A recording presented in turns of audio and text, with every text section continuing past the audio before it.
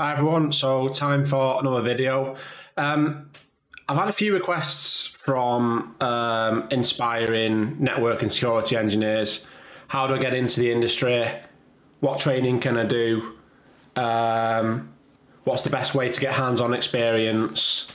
So I just thought I'd spin up a quick video of a few methods that I know. There's a potential couple of prerequisites to this video that I recommend. I'll put them in the top right hand corner. Make sure you're familiar with the new Fortinet certification system that came in the beginning of October this year. NSE 4, 5, 6, 7 and 8 have been replaced with different names. FCP, FCSS and FCX. They mainly contain multiple exams to get the badge, let's say. Another recommended method is using public cloud. Again, I'll pop a video in the top right hand corner for that. You can deploy FortiGate, you can build an sd-wan AD VPN architecture, FortiManager, analyzer, everything in public cloud for a relatively small cost. Just simply turn on the compute when you need it, turn off the compute when you're not using it and you only pay for the storage. There's a fairly comprehensive guide on the different platforms and how to do that. Personally, I recommend Microsoft Azure because it's the cheapest and in the marketplace is the best at the minute. Anyway, leading on to this video, I thought I'd talk about the Fortinet developer network and FortiDemo. So I have gone to, I'll put the domain in the bottom right hand corner, but it's FNDN.fortinet.net. You do need to create an account. When you create an account, you do need 2 sponsors from Fortinet. So you do need the email address of 2 employees from Fortinet that you have worked with previously in the past and can vouch for yourself. You also need to be operating as a business or a partner. End users without companies that I believe don't quote me on this, but I believe that you can't do that. You do need to be operating as a business. And then once you've gone through that sponsorship, let's say it takes a couple of days, you'll be given access to the Fortinet developer network. I believe you can access the Fortinet developer network without an account. There's certain things that you can do, like flex VM, points consumption. Again, there's a video on that on this channel, but I want the focus of this video to be FortiDemo. So you log in, go over to FortiDemo, and you click who can access. So NSE 4s have the 2 videos at the moment. This will probably change to FCP in the very near future. CSE stands for Consulting Systems Engineers. That's the level above system engineer. And they've put together an SD-WAN and a ZTNA Hands-on Lab.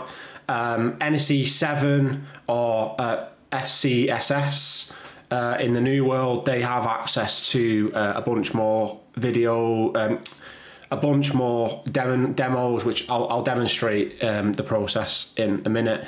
Distributors, they have more videos as well, just to call that one out.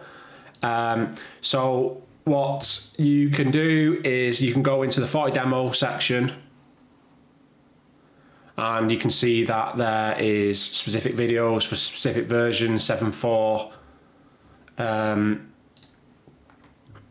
There's Hands-on Lab. So this is what a lot of people are doing at the minute. Different videos for different things. If you look at Experts Summit, there's SD-WAN, Branch, FortiNAC, FortiLink, FortiPAN, FortiTeam, FortiProxy. As an absolute top tip, if you are considering competing in the Ultimate Fabric Challenge, or UFC as it's known, Hands-on Labs are basically your Bible. A lot of the content that is taken and put into the competition comes from Hands-On Labs. So a lot of people that I've been working with as part of the FTX study group that have recently qualified for the global event in Vegas next year, they absolutely hammered Hands-On Labs, and it paid itself because they qualified and got free tickets to Accelerate, and hotel paid for as well. So loads of different ones. If Fortinet, if you're watching this video, please bring this capability back. So you used to be able to do the Fortinet Fabric Challenge or aspect of it, but you can't do that at the minute. So let's just quickly cover what it is. So it's a lab environment that Fortinet provide for you. Consulting systems engineers and systems engineers have created the lab environment for you and what they would like you to learn.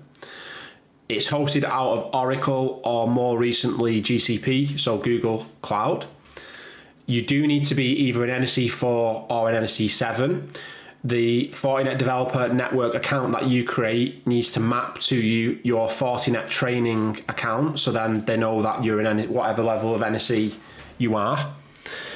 And to actually create a lab, click Hands-On Lab, details, launch instance.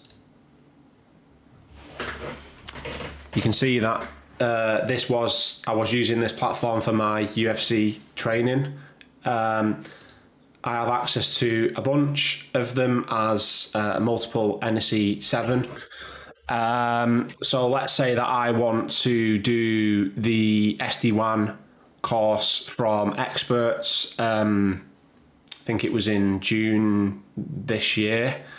So that's the one I want to select. Let Fortinet know why you're doing the course, what you intend to learn.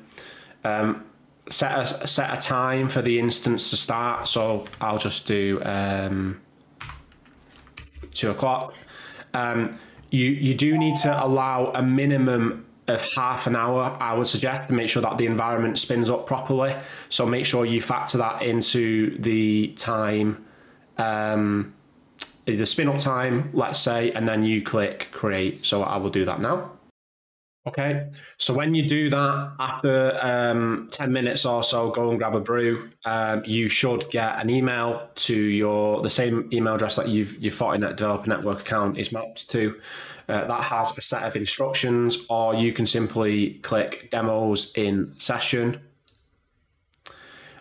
This is different for different lab environments. Sometimes you get lots of Fortinet devices, so you might get 5 FortiGates, a Authenticator, and FortiManager, whatever is relevant to the studies that you are wanting to take. So I'm doing this one now. So if I just click this HTTPS, the username is guest and the password is Fortinet. That will take you to FortiPOC. FortiPOC used to be an environment that you could run on your own infrastructure. However, I believe it's gone internal only now. So the shift is more to Hands-On Labs.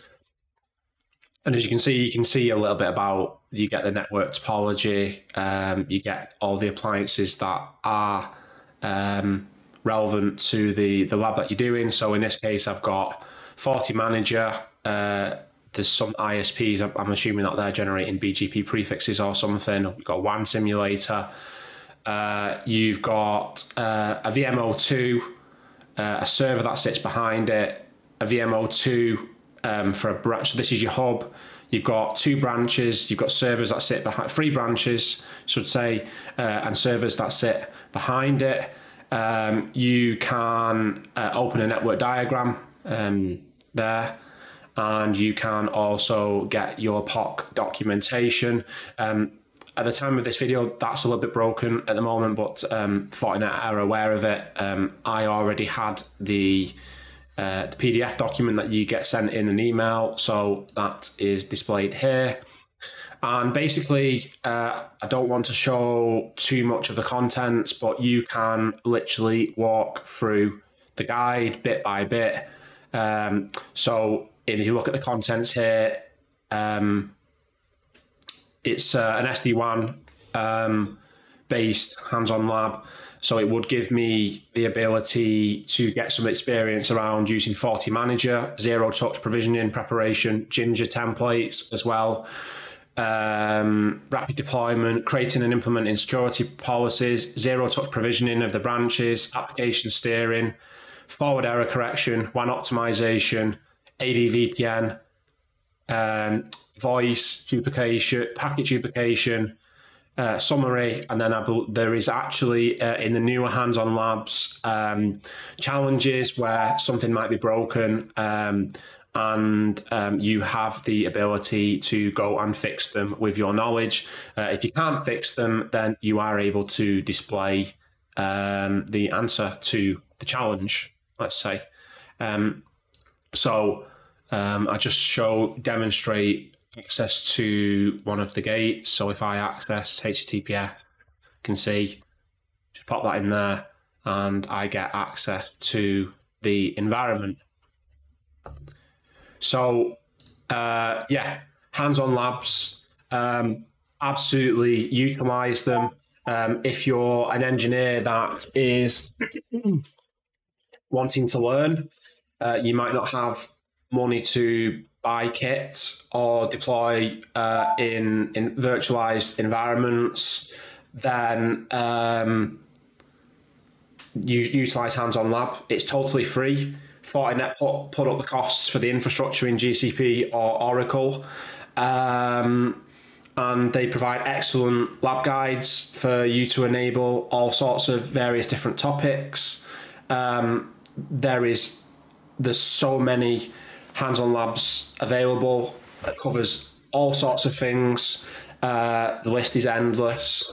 One thing to just call out, because it's definitely the best practice, if you are finished with your session, then please make sure, and you finish early, or your tea's ready or whatever, make sure that you go back into the Fortinet Developer Network portal and stop the instance. The resources cost Fortinet money, so let's not be running up bills for resources that you're not using.